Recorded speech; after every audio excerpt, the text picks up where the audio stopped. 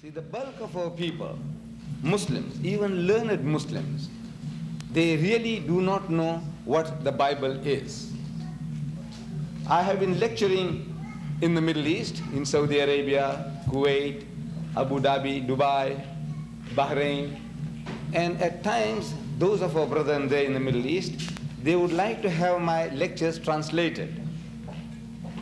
So, and I hear the translator translating the subject that I had been speaking on, for example, what the Bible says about Muhammad. So the translator says what the Torah, I can understand. I can't speak Arabic, but when the man is translating, I can understand. He's saying what the Torah says about Muhammad. So I interrupt the man. I say, I didn't say Torah. So he corrects himself. He says, what the Injeel, in Arabic is saying, what the Injeel says about Muhammad. I said, I didn't say Injeel. I said, what the Bible. Bible means a book. It comes from the Greek word biblos. Biblos means a book, from which they get the word Bible. Holy Bible means holy book. Translate that, holy book. Instead of saying Torah, Zabur, Injil. So what is happening is that the Muslim gets caught out before he starts by admitting that this is Torah or Zabur or Injil. The Bible is not the Torah, is not the Zabur, is not the Injil. Now what we believe in is, we believe in 4 heavenly books. And we name them. We say we believe in the Torah, we believe in the Zabur, we believe in the Injil, and we believe in the Furqan. Furqan is the Holy Quran. Now what is Torah? Torah is the revelation, the wahi, that Allah Bari Ta'ala gave to Hazrat Musa alayhi salam. That is the Torah. We believe that Hazrat Musa alayhi salam was a man appointed by Allah subhanahu wa ta'ala, God Almighty, and whatever instructions were given through him is the Torah. Whatever. Was it given in a book form? No. Allah gave by word form. Wahi. Zabur. Zabur is the revelation, the wahi, that Allah Bari Ta'ala gave to Hazrat Dawud alayhi salam. We believe that what was given was from Allah. The Injil is the revelation, the wahi, that Allah Bari Ta'ala gave to Hazrat Isa alayhi salam, Jesus Christ. So whatever he preached was from Allah. We acknowledge it was the truth. But where is now the Torah, the Zabur and the Injil? Where are they? The New Testament. It begins. Every book, new book begins. Matthew. It says the gospel according to Saint Matthew, the gospel according to Saint Mark, the gospel according to Saint Luke, the gospel according to Saint John. I'm asking, what is according? Why according to? I write little books as well, But you'll find my name there by Ahmad Deedat. It's not according to Ahmad Deedat. If you wrote it, thinking that I had said or I meant such and such a thing, then you can say, according to Mr. Deedat, this is his theory, or this is what he said. It might not be true. You might have misunderstood. But if I write a book, I put my name. Matthew didn't write his name. Mark didn't write his name. Luke didn't write his name. John didn't write his name. These are anonymous books.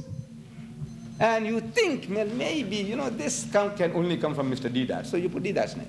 This can only come from Brother Farah Khan, so you put his name. This can only come from Brother Waris Muhammad, so you put his name. You have no right to do that. Nobody has a right to do that. You are doing injustice to the man. If he hadn't said that, you might not be quoting exact. So, according to Matthew, according to Mark, according to Luke, according to St. John. And internal evidence shows that also that they didn't write the book. This is what you see from the outside, on the heading. The Christians put the heading. And the Bible tells us, this Bible, it tells us, Matthew tells us, that Jesus went to a certain place and he preached the gospel. In Arabic, Injil. Gospel means the good news. Translated into Arabic, Injil. He went and preached the Injil. Mark says he went to a certain other place and he preached the Injil. Gospel. Luke tells us that he went to a certain place and he preached the Injil, gospel, Injil. And John tells us that Jesus went to a certain other place and he preached the gospel, Injil. I'm asking, did he carry a book around under his arm, under his arm? Did he? Injil? That he, every time he took it out? In the beginning was the Word, and the Word was with God, and the Word was God. Is that what he was doing? No. Whatever revelation Wahi Allah gave him, that is the Injil. Now they tell you, the Christians themselves, you don't have to do any homework with regards to the Bible. You don't have to make any new discoveries. Whatever they gave you, learn from them and use it. They tell you now, they translate the Bible, the New Testament, into Arabic. They have for the Arabs 11 different Arabic Bibles. I have samples of that. 11 different. I thought there was only one Arabic language.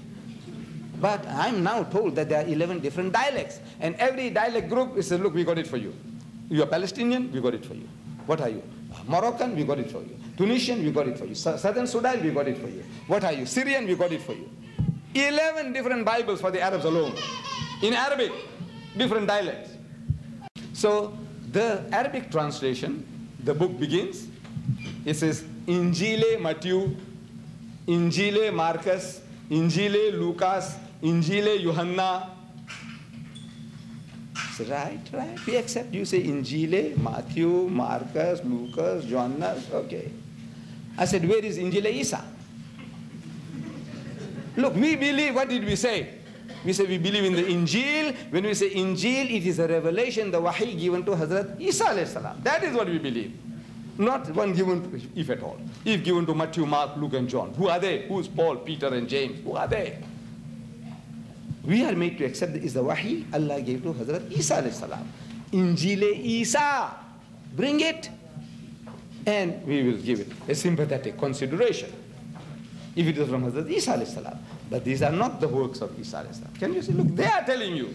Why must you go out of your way and say, this is the Torah, this is the Injil, this is the Zabur, and you get caught up with it? No, it's lack of knowledge. Now, all this information is available very freely in a book called Is the Bible God's Word? Published by me. We give it out free. I sent out 10,000 to your great country from South Africa.